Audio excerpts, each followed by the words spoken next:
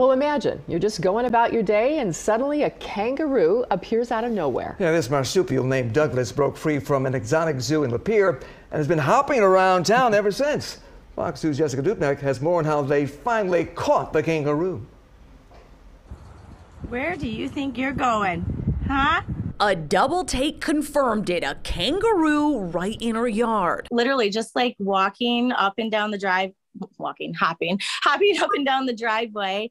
You know, I was eating something. This is southern Lapeer County, by the way, far from the outback. We have nothing but wildlife, farmland, and cows. Sara Greer's first instinct Tuesday afternoon, call 911. I say, I'm located in southern Lapeer County and there's a kangaroo in my backyard.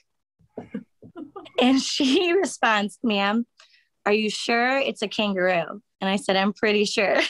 A confused dispatcher handed this one over to Lapeer County Animal Control. He was very slow. You could tell he was lost. He was trying to look for his home. The he, Sara found out later, is Douglas the kangaroo. And before he made it home, he hopped through a cemetery.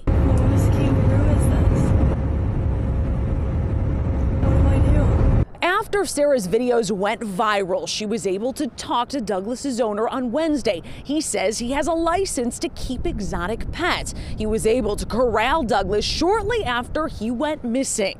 As long as you're licensed or have a permit, I think you can have a kangaroo. Without this photo proof, it would have been tough for Sara to convince anyone this actually happened, let alone convince her husband. I'm trying to think how I convince him to not get another dog, but get a kangaroo. Sara says it was the best 15 minutes ever. The way the world is today, like, you know, hearing something like this just puts a smile on your face. Jessica Dupnack, Fox 2 News.